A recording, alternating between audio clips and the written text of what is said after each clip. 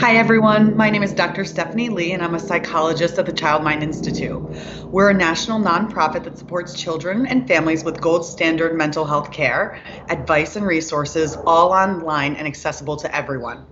During the coronavirus crisis, our telehealth resources include diagnosis and treatment of mental health and learning disorders, 30-minute phone consultations, bereavement and grief support, remote neuropsychological evaluation, and that's honestly just a sampling of the resources that we can offer.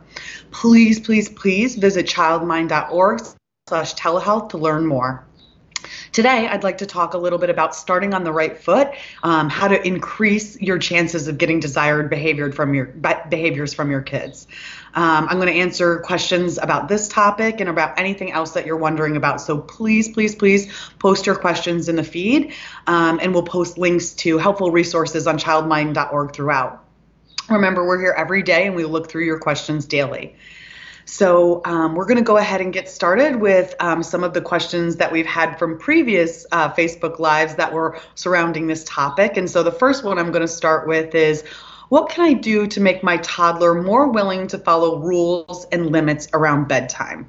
It's a really, really great question. And one that I think many parents and caregivers are struggling with. That's actually a very common question pre-COVID or pre-crisis as well. So getting kids to follow directions around a time that can be stressful for many families, particularly families who might be out of routine, is a really valid concern. I'd say that the very first thing that you want to do is make sure that you're organized or have an idea of what you'd like that bedtime routine to be before you attempt to implement that with your child. So maybe sitting down with your partner or with an older sibling, or maybe just on your own, to think a little bit about what are the sequence of events that need to happen in the evening? How do you want them to flow ideally? And is it possible for you to structure your evening in that way? I also think it can be incredibly valuable and useful, particularly for young children like toddlers, to provide a visual support or a visual schedule that kind of goes along with the structure or organized way that you're attempting to implement that routine. The schedule doesn't have to have a lot of words, and honestly, it doesn't need to have a lot of pictures or be super fancy. What it can be is just a simple indication for your child, the order of events that they're going to follow in order to kind of get them to bunker down and into that bed.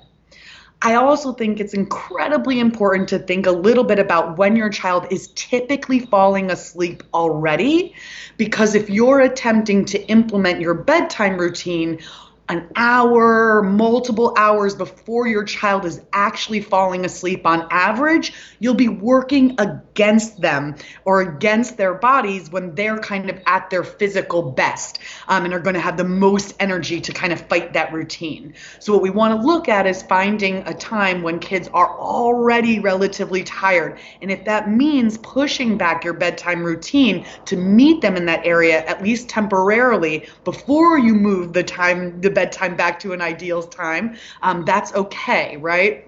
But we want to try to work with our body's natural tendencies and rhythms to be falling asleep. So what we kind of say is that good sleepers fall asleep within 15 minutes of being in their bed on average. And any amount of time that your child is in bed, or your teen is in bed, or for instance, you are in bed as an adult, past 15 minutes, you're actually just teaching your body how not to sleep in your bed. So you really want to do everything in your power to make sure that you're working again with those natural rhythms, and making sure too that your children are getting up in the morning at the time that you desire them to get up, because what we know is that kids can get makeup sleep either in the morning or possibly if they're extending their naps in the day. So when you're thinking about bedtime routine, you really want to be thinking about sleep hygiene in a very expansive way, thinking a lot about when your kid is falling asleep, when they're waking up, and any additional nap or sleep time that they might get in the middle. Lastly, I would say in relation to the routine, the bedtime routine, let's say you do get a good schedule going and you do have a good visual going, it doesn't necessarily mean your child's immediately just going to follow the visual or follow the schedule. So you want to use a lot of direct and clear commands around bedtime. You want to make sure that you're providing a lot of praise and reinforcement for desired behaviors, making sure that kids do, particularly a toddler, feels acknowledged for their good behaviors and for their following of the routine, possibly using a reward like an extra bedtime an extra bedtime story or the opportunity for extra cuddles before bed as a reward if your child has followed the routine or been consistent with the directions that you're providing at bedtime.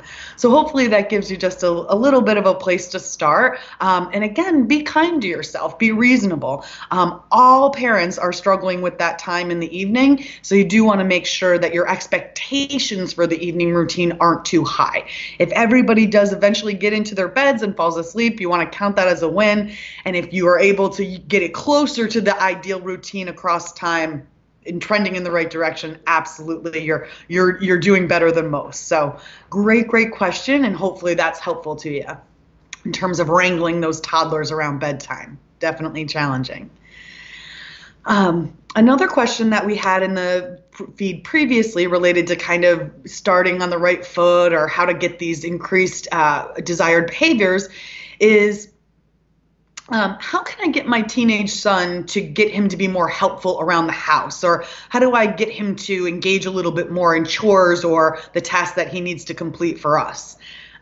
So really great question. Again, one that caregivers struggled with a bit before COVID times, but I think has been compounded by or exacerbated by the stressful situation that many families and caregivers are in right now and currently.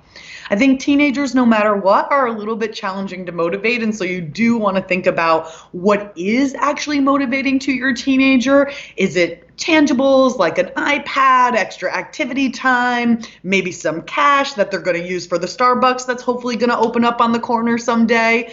Or is your child a lot more in tune, your teenager a lot more in tune to time with you, attention from you, an opportunity to play a special game or an opportunity to stay up a little bit later or an opportunity to do something social with their friends that they need you for in terms of Zoom or something like that? So first you want to think of maybe your teen is motivated by getting out of things, right? So maybe the best way to motivate them to do the chores you need them to do is to let them out of some of those chores if they do successfully complete the chores in the time frame that you need them to, or without prompting or without asking. So you want to think, what is motivating to my teenager? And then how do I set the stage, or how do I set things up where there's a reward and consequence system in place that rewards them for completing these tasks in an appropriate way, and consequences if they aren't able to complete those tasks. Again, being reasonable and manageable, considering the fact that we're all a little bit more stressed and finding it a little bit more challenging to activate these days.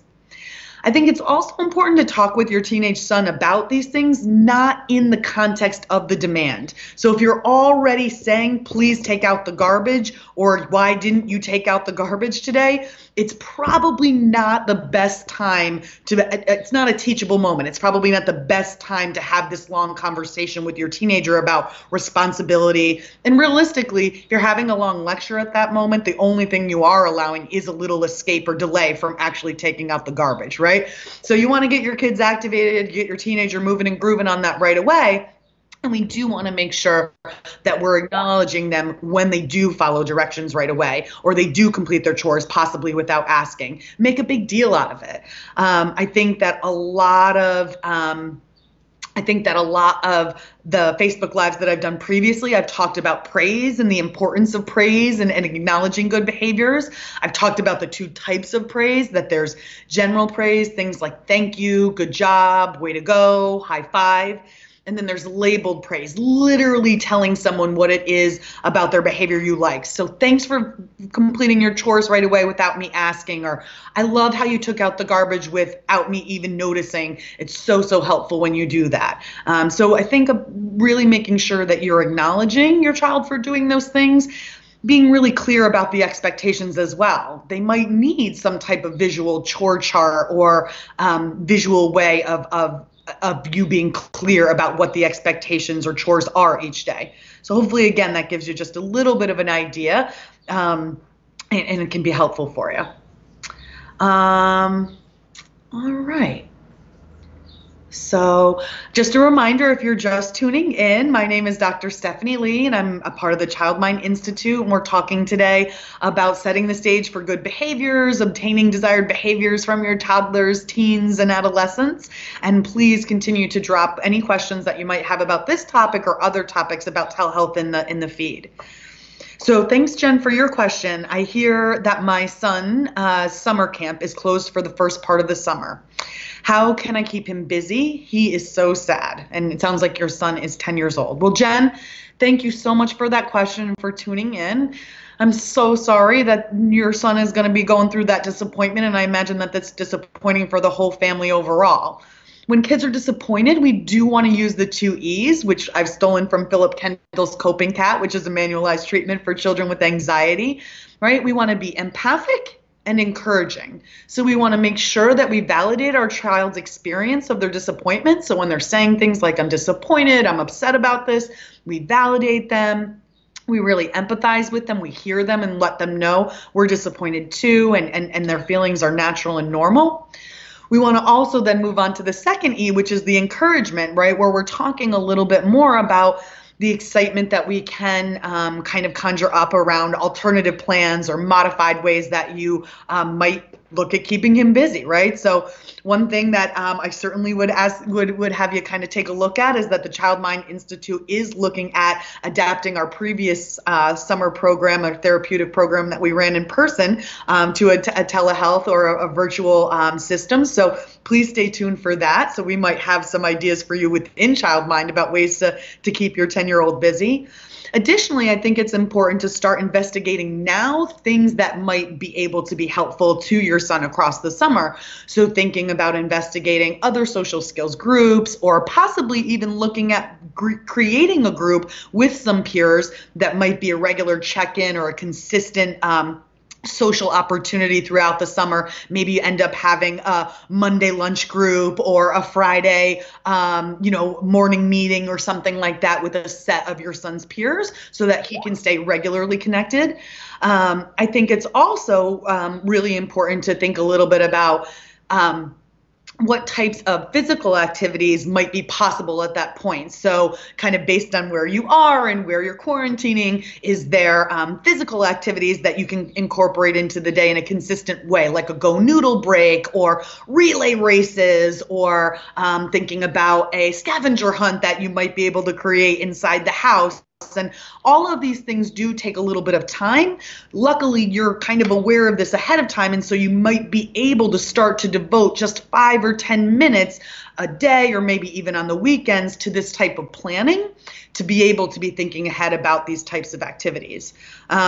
We certainly, again, also encourage you to look at the additional telehealth and resources that we have on childmind.org. I know that just even in the city, there's been a lot of movement towards Broadway actors being able to read stories to kids while they're, have some free time. I know that Brooklyn Lab gaming organization has been putting out some free classes and resources like that. So I think we are going to have to try to get as creative as we possibly can, even supplementing with things within the family, like a family game night or a family game day, where maybe it is about kind of being able to play some fun stuff in a mini pool, or even doing some fun bath play, or shaving cream play. So thinking about arts and crafts. Think also, is there something that you might be able to do as a family that might kind of develop across the summer? So maybe a garden, or thinking about, looking into an ant farm or something, if you can tolerate something like that in your house, right? So thinking about things that might be able to kind of develop, like I said, throughout the summer, and give kids and your 10-year-old something else to look forward to. And hopefully that camp will open up for him in the second half. So looks like we have another question here from Susanna saying, online school is making my daughter addicted to screens, and electronic devices help. Oh, it's a really, really challenging question, right? And a really challenging time that we're in that we are reliant on screens and electronic devices for a lot of our social opportunities, academic opportunities, and realistically, a lot of our work opportunities at this point. And at the same time, we do want to make sure that kids are balancing physical activity, nutrition, sleep, hygiene in a healthy way. It's very challenging right now to actually to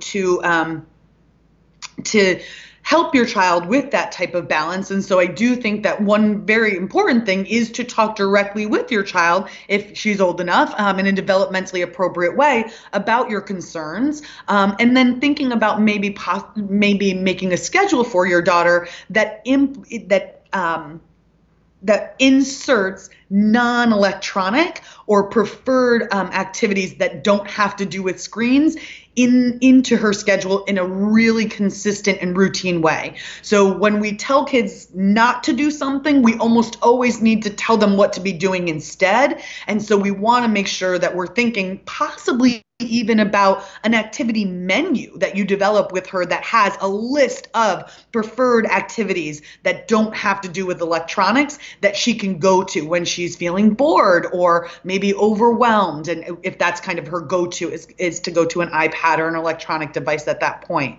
So this is a really good question. And I think, it is hard to put limits on things when we know that kids need these things for academics, but parents should feel free to put limits on screens and electronics, even in the midst of the current circumstances, if they need to, in order to make sure that there is a healthy balance for their children. So it looks like we've got another question coming in. Thanks for keeping these rolling, guys. Gloria, thanks for your question, and says that you have my 4-year-old grandson was upset and told my daughter he was afraid he might forget, hug me, and give me the virus. How do you talk to preschoolers regarding their fear? Well, Gloria, that's a really touching question, and I really, I very much appreciate you being vulnerable and sharing that, right? It sounds like your 4-year-old grandson has a really, really empathic heart and is really thinking hard about these things in a serious way. And we want to praise him for sharing his feelings and his concerns. We always want to use our labeled praise in that moment to say, thanks for telling me about what you were thinking, or I love when you share with me your feelings because I can help you, or I can think about those things too. So the very first thing, again, is we want to praise your grandson for sharing that information and for his kind heart. Secondly, we do want to make sure that we're letting young kids know, particularly preschoolers or kids that we know are developmentally not in an age where they can completely understand or conceptualize truly what's going on. We want to make sure that we're explaining it to them in a way that does feel developmentally appropriate, comfortable, and safe. So reminding your 4-year-old grandson that I appreciate that you're thinking about those things. I also want you to know that those are adult worries or things that the adults are going to be in charge of as soon as we do see grandma. So you're not going to be the one in charge of remembering who hugs who. We're going to go over that ahead of time. We're going to make sure that we remind you and help you to think about how to keep yourself safe and grandma safe in those moments. Okay. We also do want to make sure that your grandson does understand that all of the adults actually in the United States and in the world at this point are truly thinking about these things. And it is up to the adults to figure out solutions, not the kids. So again, we do want to make sure that he's praised for thinking about these things and again, having that kind heart. We also want to remind him that adult worries are for adults to think about, and we're going to help and support you and do our very best to keep you safe and healthy as things progress and as these processes continue. Great question, Gloria. And I'm really excited and hopeful that you're able to give your grandson a hug sooner rather than later for sure. Good question. So again, if you're just tuning in, my name is Dr. Stephanie Lee. This is the Child Mind Institute, and I'm answering questions in the live feed and from previous feeds about how to set the stage for good behavior, how to get the desired behaviors that you're looking for out of your toddlers and young kids and teens. So we have a question from the previous one of the previous times here. Any advice on how to get my ADHD kid to calm down and listen would be amazing. Great question. And again, you're not alone. As the senior director of the ADHD and Behavior Disorder Center, this is something that we are talking about and managing for parents and caregivers quite a bit. I can certainly, again, kind of point you to some of our telehealth resources and supports and services at childmind.org. And certainly can talk even a little bit more about the way telehealth within our center works. We're actually even able to, in certain circumstances, live coach parents within their home. So kind of using some Buganeer technology and using kind of our Zoom and team formatting, we're actually able to observe your child's live behavior and to coach you through incidences of behavior the best that we can. So I would say if you're having a child, if you have a child with ADHD and you're available for those resources, give us a look. In addition, I would say that the very best thing that you do want to do when a child is kind of, overly impulsive or has a lot of time keeping their body still is you want to make sure that you are incorporating movement breaks frequently and consistently in their day. So again, maybe going back to your Go Noodle breaks, making sure you're thinking about ways to maybe have them run the stairs if you can't go outside, Again, maybe doing some Nike Pro workouts or things like that we know are going to kind of keep them busy and give them that opportunity to get their energy out. In addition, we want to make sure that when kids are keeping their body still, when they are being calm and really concentrating, that we're doing things to encourage it. So if you've seen any of my Facebook Lives before, I'm going to say labeled praise it, right? So I'm going to say when your child does stay in one place or does show a calm body, that you're using language. Thanks for keeping your body still. I love the way that you stayed at the table. Thanks for coming to dinner so quickly, right when I asked. In addition, we can use things like behavior descriptions, which are not a typical way that parents interact with their children, which I'll describe in just a second, to actually increase their attention and concentration. So behavior descriptions are literally telling your child what they're doing. So it's being a sportscaster, if you will, of their hands. So you're picking up the red block, you're putting the yellow one on top of the red one. I see that you're building a train track here. The more you describe your child's behavior, their appropriate and calm behaviors, the more you will actually see those behaviors and the longer your child will actually attend to things. So behavior descriptions, labeled praise, clear structure and expectations, those are all things that will hopefully set the stage for a little bit more of a calm body, a little bit more of a calm child. Great question. So I think we have another question here, maybe our last question in the feed here. So thanks so much, Vanessa, for tuning in. Vanessa asks, what are some positive reinforcements for an 8-year-old girl who is getting tired of distance learning? Well, first and foremost, you can validate her because I think she's not alone, and many children and adults are kind of getting sick of this distance learning or distance working thing. That being said, it doesn't sound like it's going away anytime soon, and so we do need to be realistic and forthcoming with your daughter about how important it is that she remain on task and remain concentrated from her work from home or her social distance learning.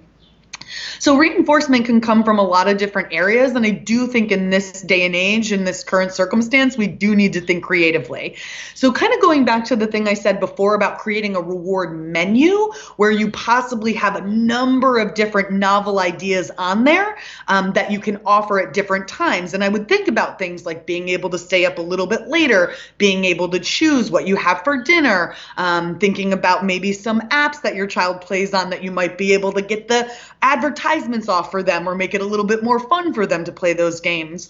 An 8-year-old is also, again, going to be very invested in your attention and your time. So putting things on there like building a fort with you, doing a special cooking lesson with you, having your nails done with mom, or dad, or those types of things are, again, going to be maybe one-on-one opportunities if she has a sibling. So you kind of keep the siblings out and she gets a little bit one-on-one time. Being able to choose the family game that you play on a game night. These are all things I think that we can use to reinforce kids. Also thinking again about what I was saying about kind of in upcoming ideas for the summer. Is your child interested in starting a mini garden? Is your child interested in thinking, figuring out how a butterfly comes from a moth? Those are all things that we can maybe even give your 8-year-old token towards earning, right? So if you're not willing to buy the full aquarium right now, you might be able to give her a token towards the aquarium, a token towards the rocks in the aquarium, a token towards a fish in that aquarium, and eventually she would be able to earn that aquarium or something again into that nature. So thinking about ways to meet your daughter where she's at and think again about the things that are most potent to her, right? So I think it's also incredibly important to think a little bit about, as I said, what motivates your child specifically. Reinforcement or reinforcers are things that we are actually willing to work for. And I want to be clear, I love kids and families, but I really only work for money. If Child Mind Institute decided, next week they were going to start paying me in chocolate, I like chocolate, but I probably won't work for it. So you want to think about things on this reward menu that are the cash, not the chocolate, right? So you want to think about things that your 8-year-old is actually invested in, really motivated to have, because we know the potency of those things is going to be high, and that's when we're going to get the best results. The reward menu part also plays into the novelty aspect and the fact that then your daughter hopefully won't satiate on any one of these rewards, or your ability to then maybe intermittently put new rewards in there, or revisit that reward menu with her maybe weekly to figure out if there's anything new that she'd like to earn. When you have a particularly young kid too, between that like 5 and 8-year-old range, remember that kids are motivated by very small things. So I'm going to give the example. I have a child right now that I'm working with who's in the 6 to 7-year-old range, and they follow a bedtime routine based strictly on their opportunity to have a teddy bear breakfast in the morning. And teddy bear breakfast in the morning is actually just them sitting on the floor instead of sitting at the table on towels and bringing their teddy bears to the breakfast. So remember that there might be small ways that your family can modify or adapt their behavior, but that will be meaningful to your child in a really creative and fun way. So think outside of the box as much as you possibly can there, and be as creative as you possibly can. Great questions. So thank you all so much for your questions today, for your vulnerability, and you're willing to be, so candid about the ways that you're struggling. I think that it helps not just you, but other families as well. So thank you all just again for your willingness here. In conclusion, I want to thank you for joining me, and I very much hope that this was helpful. Remember, we're here every day, and we look through your questions daily. The Child Mind Institute is here to help with the mental health and parenting needs of this coronavirus crisis, no matter where you are. So please visit childmind.org/telehealth to learn more about the incredible variety of remote telehealth resources we have available during this time for children, teens, young adults. Please be safe and stay well. Thanks so much.